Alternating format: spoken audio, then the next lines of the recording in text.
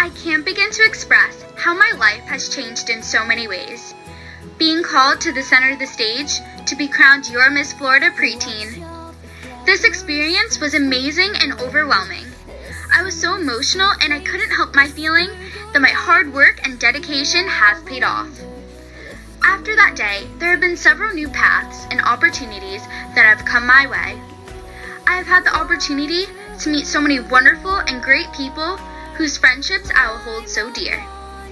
Throughout the year, I've made several appearances. The most meaningful is the Myasthenia Gravis Foundation. As the MG survivor, I have attended monthly meetings, raised over $5,000 this year, and helped organize 3 walkathons in West Palm Beach, Miami, and New York.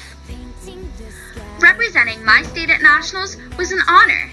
I had a blast and have 2 new friends to add to my list, Cecily and Dominique. To my BFF Ava and my mom's BFF Mary, thank you for being my biggest supporters.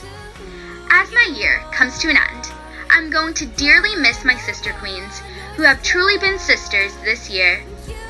I would like to thank the National American Miss staff for welcoming me into their family and always being there.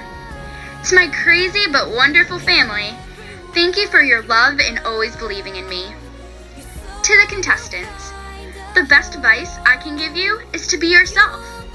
Be who you are and nothing can stop you. Good luck and may our paths cross again. For the last time, I'm your 2012 Miss Florida Preteen, Gianna Vittorini.